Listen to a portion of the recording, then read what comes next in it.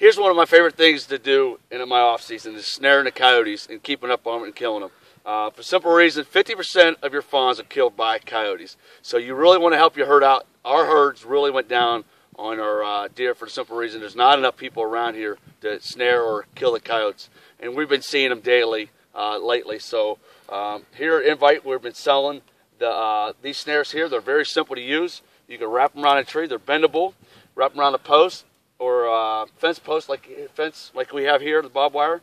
And you can find a 2 to 3 inch tree to hang this on and set your snares. I like to do the fence rows because these coyotes got to come through this fence somewhere. So what we do, as you can tell, is we set the brush up through here. We keep one open area where it's low, and these coyotes are going to come through here and put their head through, and boom, they're caught. So you want to check these daily because you don't want these coyotes to suffer or anything.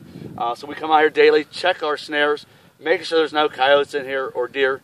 But it does have a deer stop in there, so deer, if it gets its leg or anything in there, it will stop and they can get that out. So if you're interested in these, check us out on www.invitefpf.com. And we do sell these for $5. There's something simple. The kids can get into it. And with the fur prices up nowadays, it's a great thing to get into. And plus, it's going to help out your deer herd. So snares by Invite.